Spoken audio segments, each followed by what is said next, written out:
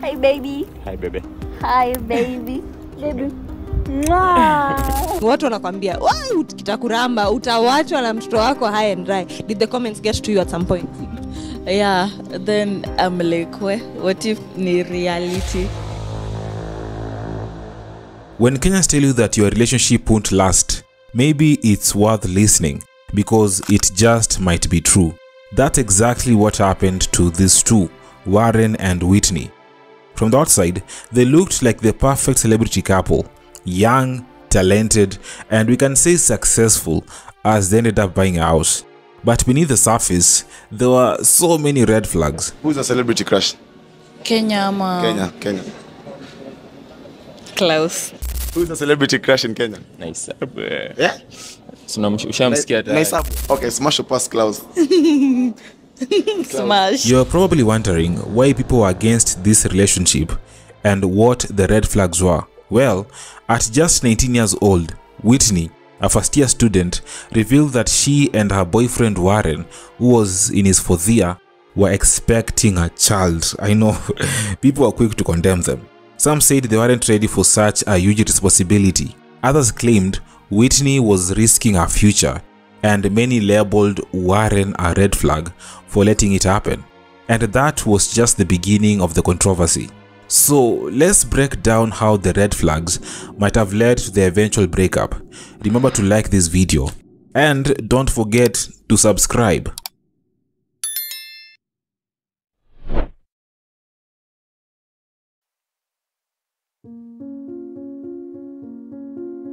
Kenyans first got introduced to Whitney Muniko and Warren Oyondi in March of this year. They were young, in love, and unashamed of their affection for each other. The love story started at Kenyatta University. This is where we met on. Nikikula ice pop ya 15. Pale na rafiki yake fulani. Na mtu anakuja na iPhone. Shamba mzima. Whitney was still studying as a certified nursing assistant at Macmillan College, while Warren had finished his studies in theatre arts and film technology and was doing his attachment at Kenyatta University Television, or KUTV. After having several meetups and talking, they ended up falling in love and became a couple. It wasn't long before they decided to share their relationship with the world through social media, which is how Kenyans got to know about their love story. At first, they weren't living together, but after Whitney got pregnant is when they decided to live together. And that pregnancy sparked a whole lot of drama online. People wondering why a first year would get pregnant. We'll talk about this later in the video. Now, on the internet, Whitney and her lover Warren suddenly became popular online, especially on TikTok, and many saw them as couple goals, and you can tell from these videos that it was a match made in heaven. Their TikTok videos, especially their morning goodbyes, where Warren would kiss Whitney goodbye before she left the house, went viral. Bye bye baby. Bye bye. I'll miss you. I miss you too, baby. Take care You too. and stay safe.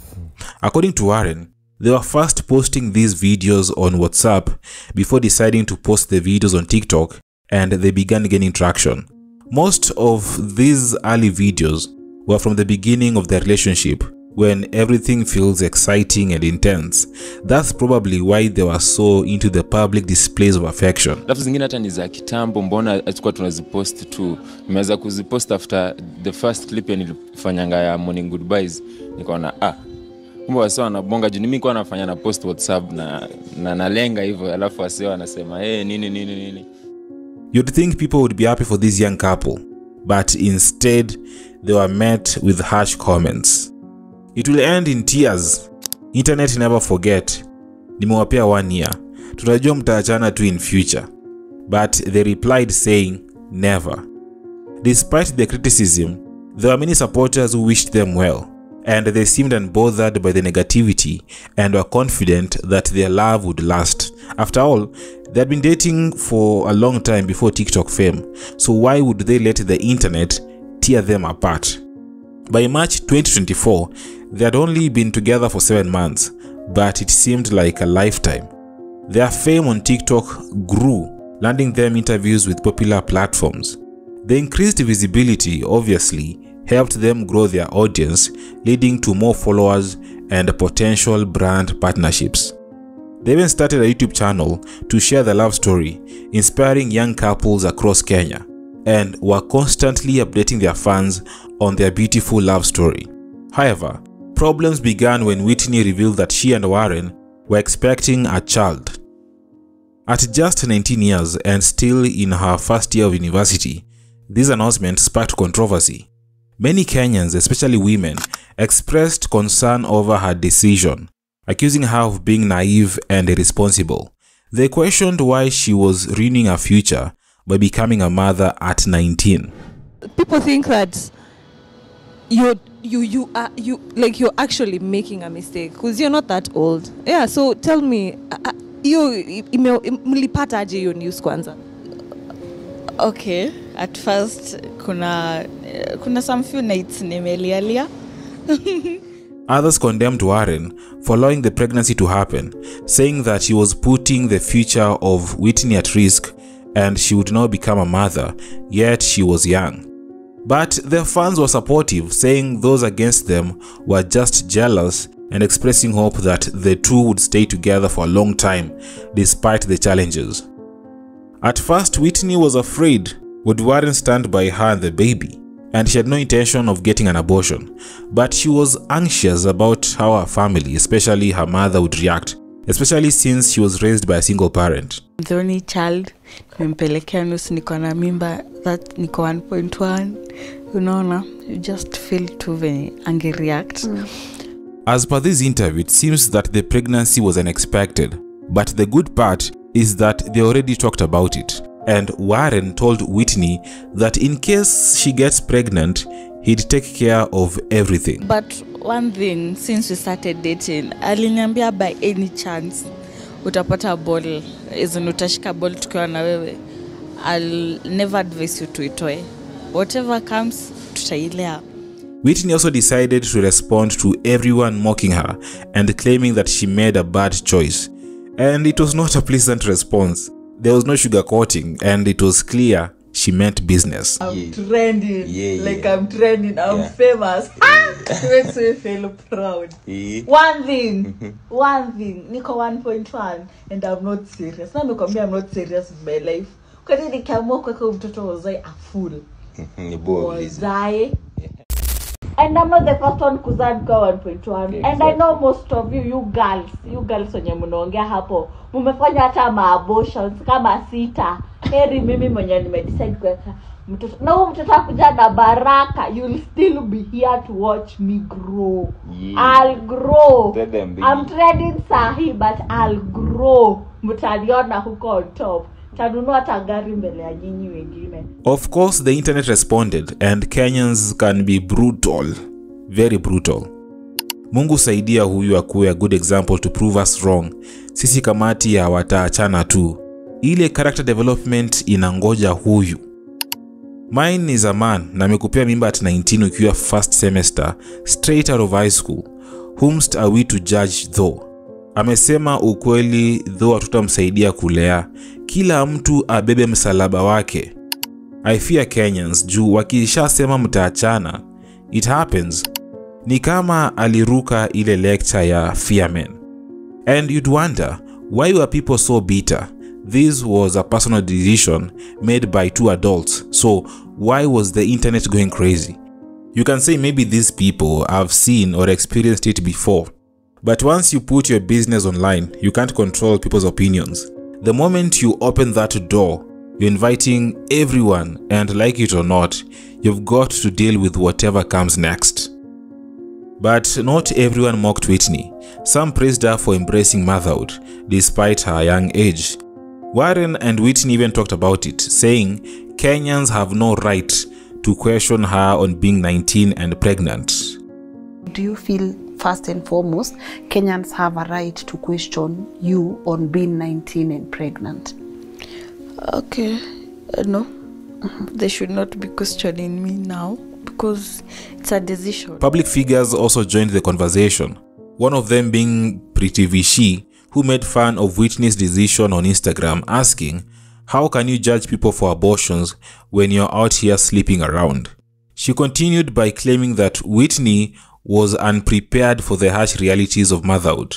And Warren and Whitney responded and said this about Pretty Vichy. Pretty Vichy, mimi nimemwachia tu Mungu. Ndako na ball. Ama ni kukula sana.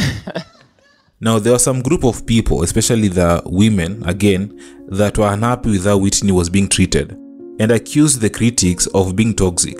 They said what Whitney was going through showed society's failure to support women in difficult situations. Others commented that the same people throwing stones probably don't have their own lives together. This led to another debate, shifting the focus from Whitney's decision to the bigger issue of how society treats young women, especially young mothers. Now, despite all the noise, Warren and Whitney kept living their lives and posting videos on social media.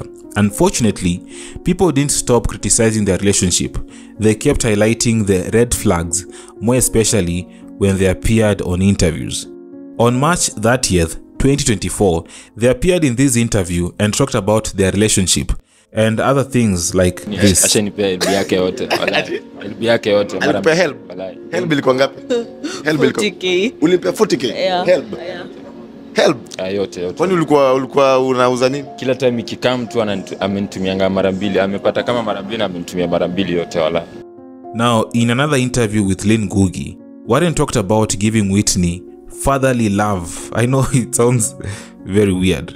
And this comment sparked a lot of controversy. So the minute he told me that I'll show you the fatherly love that you have lacked in your whole life, I'll be here to show that,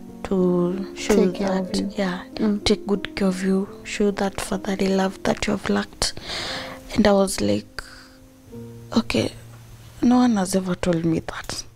Many people, including Lynn Ngugi, questioned why a boyfriend would give fatherly love to the girlfriend. You said you want to give her that fatherly love, right? Yeah. That's something you can never give someone though. Yeah. You get it? Yeah. That's something you can never give her. Yeah. Considering a breakup, Whitney never saw it coming. And this is what she said about Warren a few months ago. The few months nimejua Warren is the most nicest person I've met. Yeah, I would say that it's the nicest person I've met. Nah, he has a clean heart. Yeah. So usidhani anaweza nifanyia hivyo. Yeah, I know. Yeah, that's. Whitney eventually gave birth, and as a surprise, Warren gifted her a house as a push gift. On the surface, you can say their relationship seemed perfect, but in real life, perfect relationships don't exist without some drama. Things took a turn for the worse when naked videos of Warren started to circulate online. Many of you have seen these videos but wouldn't admit it. Now, later, Warren shared voice notes of Whitney talking negatively about him. In the voice notes, Whitney said that Warren had embarrassed her and their child, and that she was worried about how the nude videos might affect their kid in the future. Warren didn't know about the voice notes, which made him angry, and after discovering them, he decided to post them online on Instagram. And it didn't stop there. On October 14th, Warren went live on YouTube to address the issues in their relationship. Whitney was not in the video, which was a clear sign that things were not okay. Whitney yako? Yupo huku kwa nyumba. Ako hapa kwa nyumba tu. Nobody's talking to anybody. In this 48-minute video, Warren talked about a lot of things that probably led them to consider a breakup, including that he wasn't getting the respect he deserved in the relationship. The respect is not there again anymore since the day maybe I started dragging her into my issues. There's a day she clicked at me. Bwana mimi nimetoka huko Kisii. Hata kama basi mimi ni chokora. Wacha nitafute chokora mwenzangu basi anipende. Kuliko kukaa na tajiri mwenye anipendi. Wacha nitafute chokora mwenzangu basi anipende. In the live video, a fan even called him a weak man, and he didn't argue. He simply agreed that he was a weak man. You ain't man enough. Yeah, it's alright. I'm a weak man, man. but nayo sitaki tulia pale nikufe na depression bwana. Warren said that he would move to a better and more peaceful place, but he would leave the house for Whitney since she is the mother of their child. He also mentioned that he would take care of their kid even if Whitney doesn't want him there. Kama mamake anitaki basi na mimi simtaki. Regarding getting back together, this is what Warren said. Pray for everyone and pray for us, you know. Maybe Mwenyezi Mungu anaweza fanya maajabu. And from the body language alone and that statement, we know there is no hope. In the end, it's easy to judge them, but you have to remember, they're young and still learning like everyone else, and mistakes are part of life. As they say, relationships are hard, especially when the whole world is watching. Instead of judging, we can understand they were just trying to make it work. People break up all the time, and that's okay. No one's perfect, and sometimes love just doesn't last, even when you want it to last. Let me know what you think about these two in the comments below. Remember to like this video and subscribe. Let's meet in the next video.